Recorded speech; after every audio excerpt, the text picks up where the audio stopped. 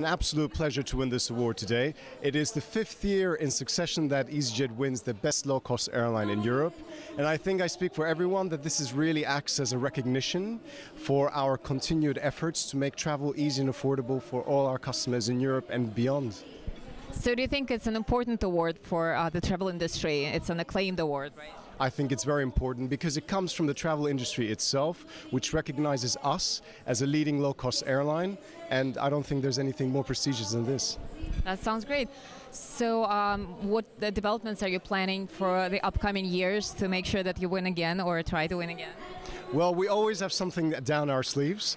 This year we rolled out allocated seating on all our flights. We introduced mobile check-in and we introduced some exciting new destinations such as Bergen, Belgrade and Moscow.